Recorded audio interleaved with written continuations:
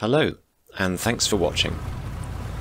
In this video we're going to take a flight with a friend and look at some of the functions of JoinFS once you're up in the air.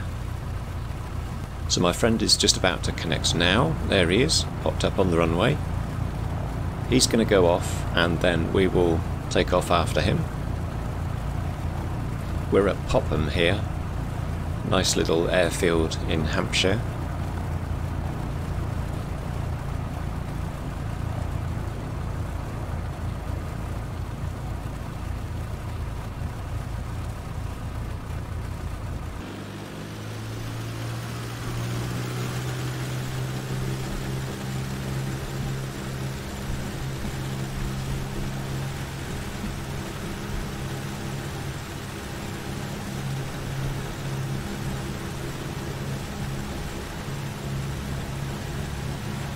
After departure at Popham, there's an immediate turn to the north.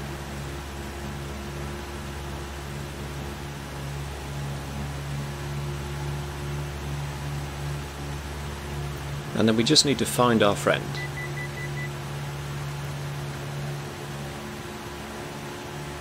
But I've lost sight of him, so we're going to use the follow function in JoinFS. Click on View, Aircraft, find him in the list, click on the aircraft so it's blue, and then right click and do follow, and we pop up immediately behind him. You can adjust the distance that the follow function uses in the settings of JoinFS. Now coming up alongside him, my friend's saying how bad the weather is, but we've got nice weather. So JoinFS allows you to actually copy his weather as well. So again, aircraft, and tick the weather box.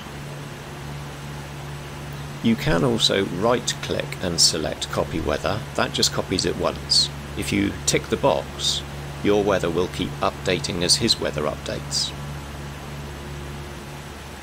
Now if you decide to stop copying the weather, that's not so easy, because the weather settings in your simulator have been changed to match his. When you untick the box, they don't go back to what they were before, so you would then have to go into your settings or fire up Active Sky or whatever it is you use to set the weather.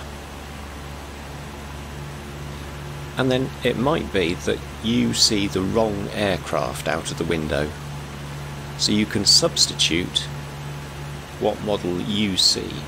So right click on him in aircraft, choose substitute, find the model that he actually is. So in this case we're going to change him to a PA-28 type, and OK it.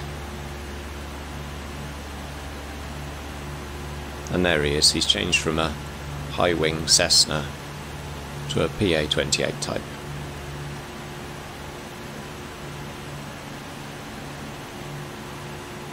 Okay, that's it. Bye bye.